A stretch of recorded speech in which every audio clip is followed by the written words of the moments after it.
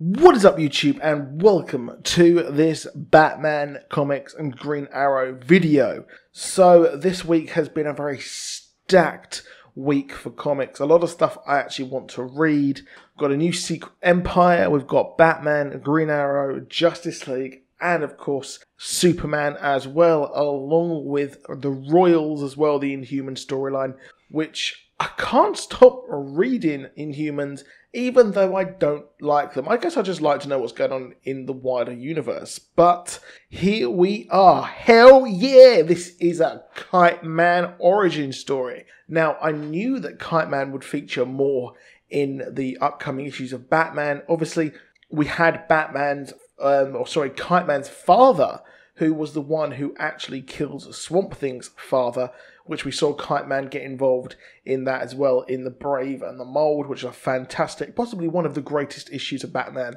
I have ever read.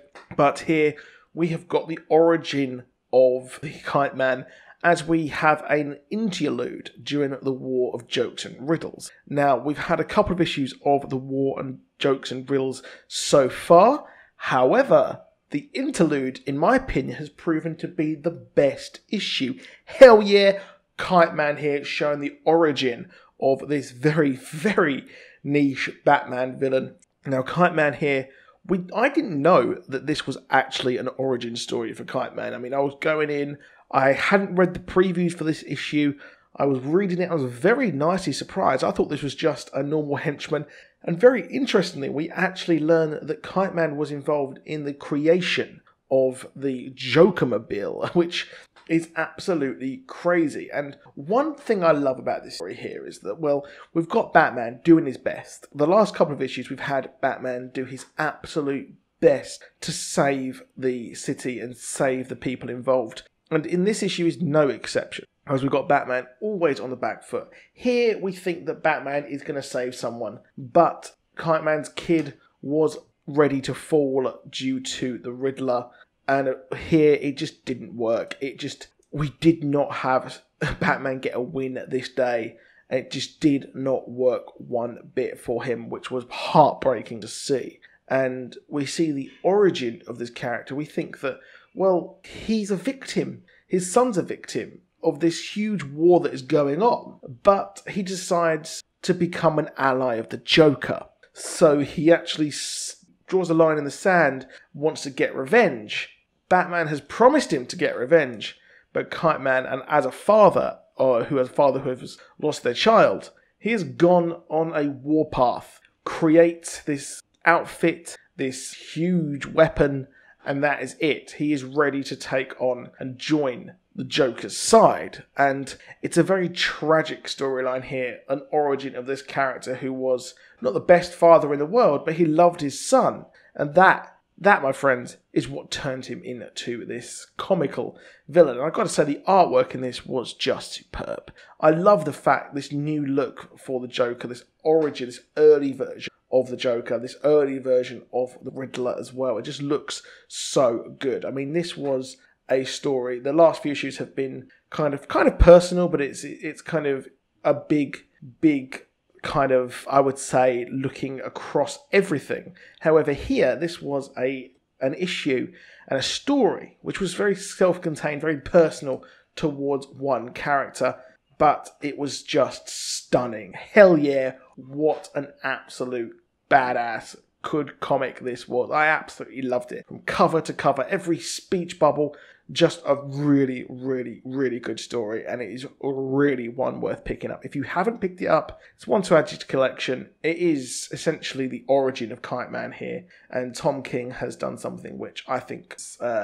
very commendable. He's made Kite Man look really, really good. So the rest of the issue was, we have the war heating up, but this was very much an interlude to tell this origin story. So really, really fun read, a tragic, heartbreaking issue, which was accentuated by the fantastic artwork.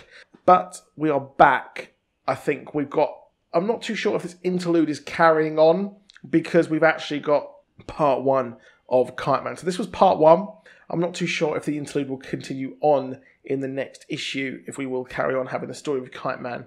Not too sure, but it will be fun to see if we do see that origin continue, and that last panel was really, really cool. But that is it for that comic review. Moving on to Green Arrow. Now, I did do a video on Green Arrow Ninth Circle, possibly coming to the TV show of Arrow, speculating that I reckon they could come to the show. However, here we've got our hard-travelling hero running again, the team up against the Flash and, of course, Green Arrow himself was pretty decent. We have it end in this issue, and we learn that all signs point to Lexcorp. Now, Lexcorp are somehow involved with the Ninth Circle, which is completely unsurprising. Of course, in New 52, Lex Luthor is really, really a good guy. But will we learn that Lexcorp is not actually good? And, well, that'd be really cool. I would be really happy to see that we finally learn and get the origins of an evil Lex Luthor and what are his motivations for it. But here we have a really, really some powerful panels where we see Green Arrow kind of stand up for his social justice. Very, very liberal here, of course. And he says some great lines saying that this isn't a fortress, this country isn't a business. It is supposed to be an icon. And we learn that the Ninth Circle have set up the senator that he is, or is idolising, this person who is sowing the seeds of all of this kind of discord and wants to actually bring justice to the country. Well, that person was built up by the Ninth Circle just to be brought down. So the Ninth Circle are involved in absolutely everything, and their sphere of influence is going beyond, really, really beyond Seattle, aka Star City now, and beyond as well the Black Hole, and right into Metropolis, which I expect. And I love the fact that Wonder Woman appeared in this issue, showing that it's not the way the heroes do things, they don't torture. But I love the fact that Arrow or Oliver Queen said that, well, you and Boy Scout take things to the next level. I mean, Green Arrow may be a liberal, but they're taking things to the next extreme, which is a nice little call out there. And I love the fact that by the end, Wonder Woman actually learns to like him. Same with Barry Allen. The Justice League don't like him at all, but he's making them like him by being who he is now and really setting out on this new leaf, which I thought was really nice. It was a really good issue. I'm really excited to see where we head to. I expect Superman will pop up here in Metropolis. Of course, he has to. It makes sense. We've had the Flash, we've had Wonder Woman, and I expect probably after Lexcorp we might head to Gotham. I'm not too sure, but I'm excited to see where that goes.